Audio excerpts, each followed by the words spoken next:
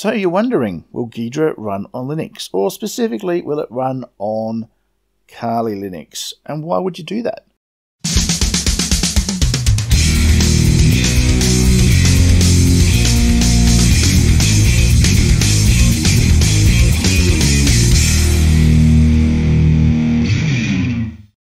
A lot of the stuff that I pull apart, a lot of the malware is designed for Windows. It's an executable, and you can't double click and accidentally run an executable or an SCR file or any of the DLL files in a Linux system. So it might be advantageous to install Ghidra on a Linux system. Now, why will it work? Well, it's based on Java. So any platform, Mac, OS, Windows, Linux, whatever that runs Java can, of course, run Ghidra. Now, download the Ghidra first. Some have been telling me this is actually Ghidra, but I'm still going off the wiki pronunciation. So let's download Ghidra and unzip it to a spot wherever you know where it is on your Linux system. It won't be tarred or anything, it'll be just zipped. So pull that down first. Once you've got that down, there are some official instructions. So here you go for Linux and Mac OS, extract it out. Yep, you're going to do that. You're then going to create a path. You're going to first of all install Java if you don't have it, and then you're going to create it in the path variable so that it can find Java, and then believe it or not, wherever you dump Ghidra, it's going to run. So what do? Well, the first thing I did in my Kali Linux is do a sudo apt-get install default-jdk, and that brought Java down for me. Luckily for me as well, that also edited my path statement. Then what I did is I unzipped the Ghidra zip file, and it became this bit of a monster. Again, wherever you decide to dump it, that's where it's going to run from. And then you just run this command, and away you go. So let's have a look and watch Ghidra come up, shall we?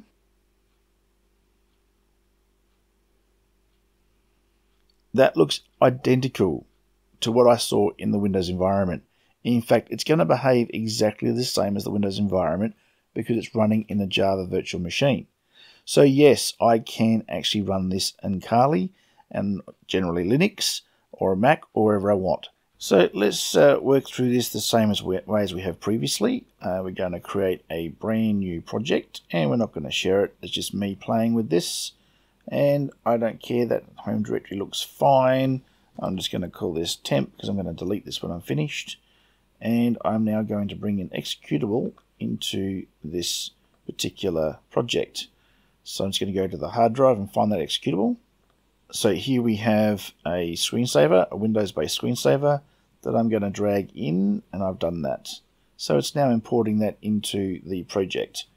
Now I happen to know this is a Windows x86, so that looks like it's picked it correctly, and everything looks fine, so we're going to import that. Okay, and that's imported it. Now, here's where we run into some little issues. First thing, we're trying to import external libraries, user32dll and kernel32dll and ntdll.dll. Obviously, we're not going to be able to do that as we're not running on a Windows system. So let's click OK and see what we get. If we right-click and we open with the code browser. Whilst that's running, is this thing I'm looking at a virus? You had better believe it. Look at this monster. And it's got all kinds of backdoors and things going on. In fact, we've got a very high detection rate of 52 out of, I believe, 57. So that is a very, very, very high detection rate. And it's, even though it's a screensaver, it's obviously a PEXE. So there's some details about the file here. This basically gives us the hash so we can sort of scan for it elsewhere in Google and things like that. Tells us a little bit about what it imports, what it uses, the behavior. It creates a process. Look at that awful GUID there that creates what mutex it uses and what it looks for and what people have said in the community. So we have a few people here talking about it being malware, which we know it's malware anyway. We got some files that apparently it drops. And we got some links to other people who've gone and scanned it and done things. Maybe we should put this through hybrid analysis and see what it gets up to. So here we are in hybrid analysis. Let's now drag and drop that file back in here, shall we? So the hybrid analysis is now beginning. Just go to consent, and I'm not a robot, and continue to let the process start. Choose what sort of a sandbox we're tested in, and just give it a go. While that's going away, and I'm in the queue. There we are, in the queue. Let's go back to Ghidra. So back in Ghidra, I'm going to do the full analysis. Here we go.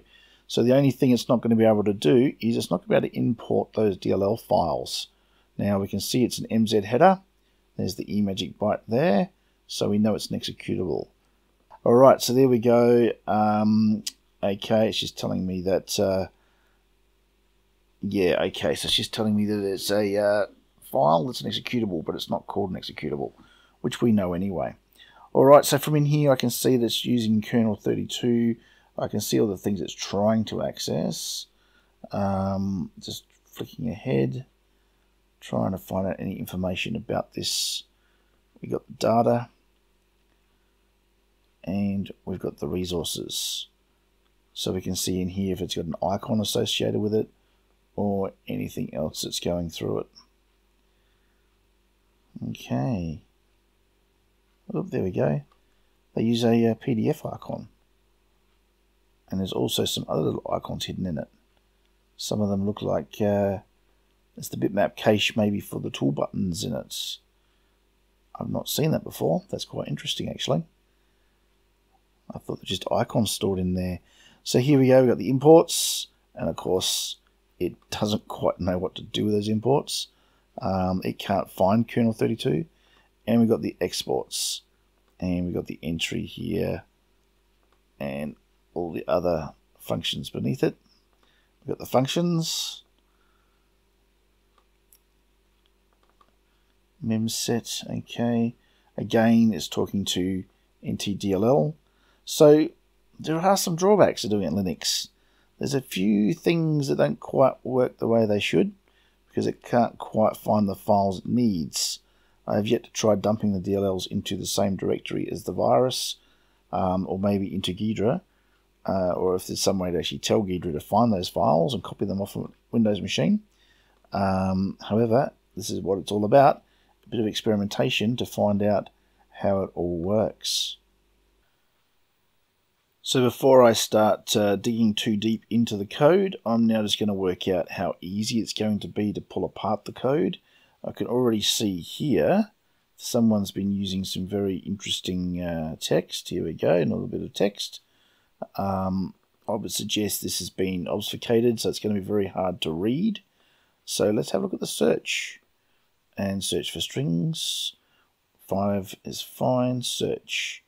And already I'm not disappointed. Look at this. Almost everything is in some way obfuscated. As we scroll down, we've got even more here. So it looks like they've probably created procedures. Each one's got an obfuscated name. It's highly likely if I was to disassemble this and try and read it, I would need to spend considerable time on it trying to figure out what it does. So rather than pull it down to its bare essence, let's see if we can get some clues from hybrid analysis.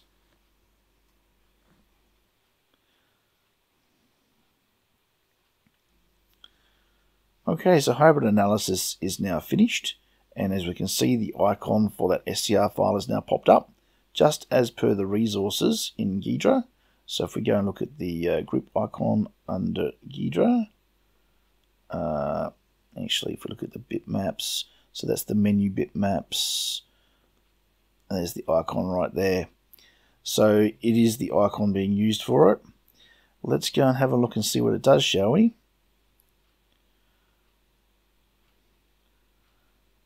Right, so it reads terminal services related RDP keys. Okay, so it's trying to check to see what's going on with the RDP. Contacts 3 domains. Interesting. Those 3 domains. Okay, so it's checking dynamic DNS and a few others there as well.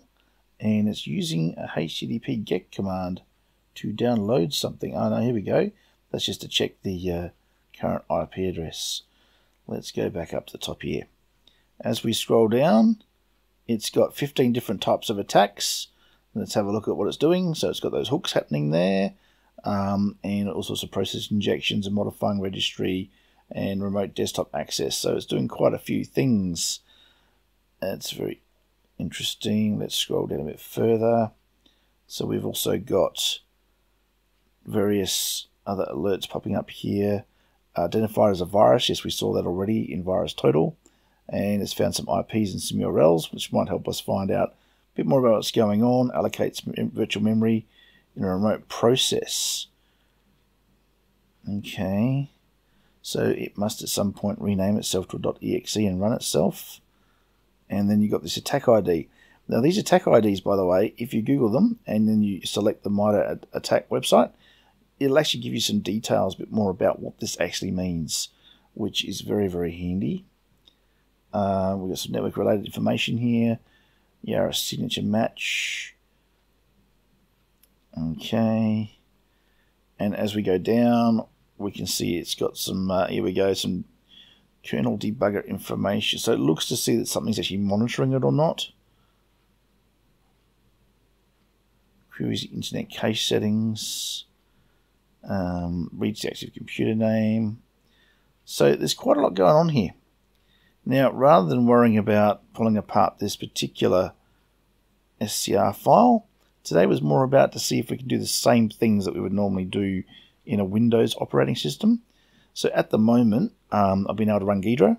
I've not been able to get all the imports from all the various DLL files. I've had a few errors pop up, but things are working. Because hybrid analysis and because virustotal are web-based cloud tools, then obviously in a Linux environment I can use those and I can do my testing. So I've been able to sandbox and run this in a Windows 7 machine. I'm able to do things like see the visualization of the executable file, how much of it's text, how much of it's data. I can see that it's actually a DLL file. I can do everything I would normally do, right down to getting screenshots, downloading the executables if it pops any of them out, extracting strings. I can do quite a bit, and I'm doing all this within a Linux environment. So, is Linux a problem running Ghidra? I'd suggest not. You have to be a bit smarter about thinking about how the DLLs work, and the imports work, and the exports work. But really, it's not a game changer at all. I've got no problems with running this at all.